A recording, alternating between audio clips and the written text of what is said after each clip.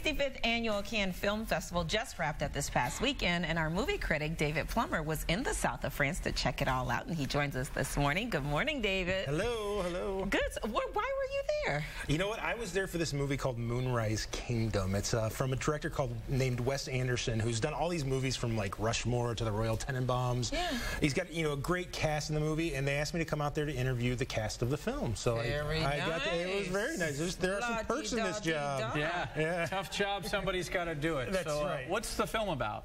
You know, it's about these two kids that essentially fall in love, and they run away together, and the whole town has to kind of get together to try to track them down. Now, it's sort of a light movie. It's a comedy. It's a really quirky. So, you know, it's an interesting film, and I got to go to France to talk to the cast. So let's take a look. Hey everybody, David Plummer here in the south of France for a regular segment I'm hoping becomes a yearly segment called A Fat Guy in France.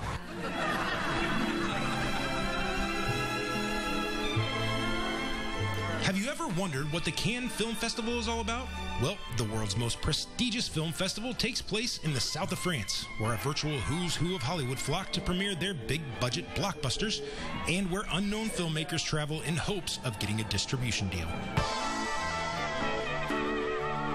Cannes also happens to be known for its lavish parties. I'm at the after party for Moonrise Kingdom, the Bill Murray movie.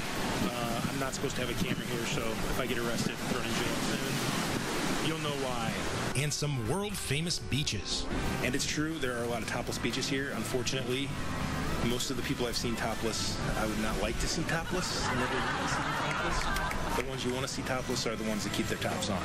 So, having said that, I will likely be topless at some point, because that would just make sense.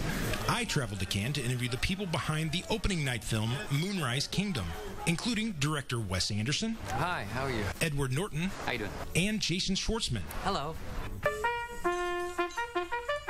Who's missing? Shukusky, you in there? Jiminy Cricket, he flew the coop.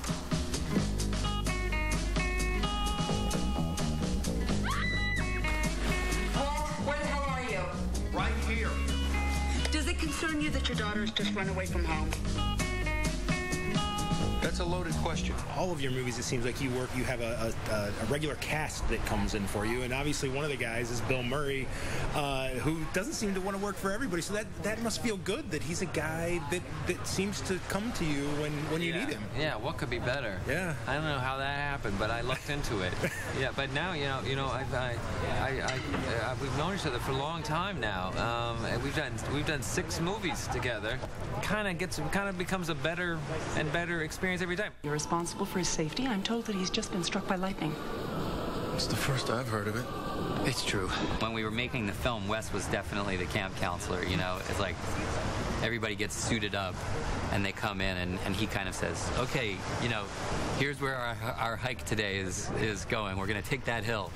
You know what I mean? And so I kind of actually liked being led more than leading.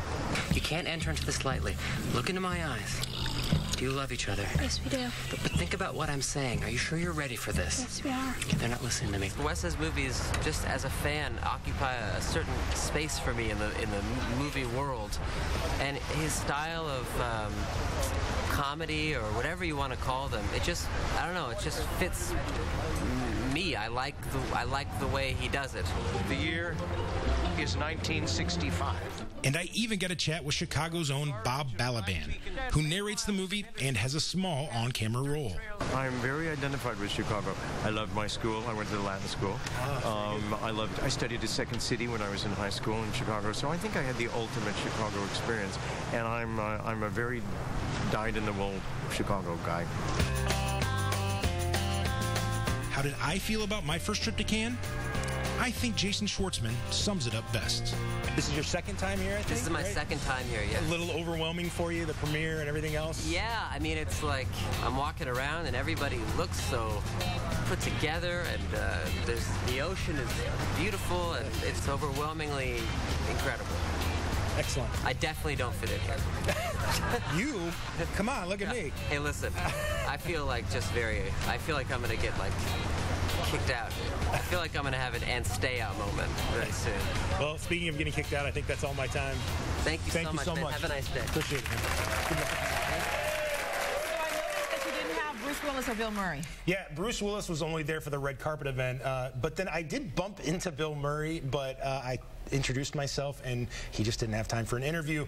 Bill, we love you. Please come on Windy City Live. We'd love to have you on the show. Yeah. Hey, there you go. Your people, they want you. And I know you have a big event tonight. No, it's actually tomorrow night. It's in conjunction with the Chicago International Film Festival. It's called the Cine Youth, and I'm going to be sitting down with the director of a movie called 50/50, which was on my top 10 list last year. The director's name is Jonathan Levine.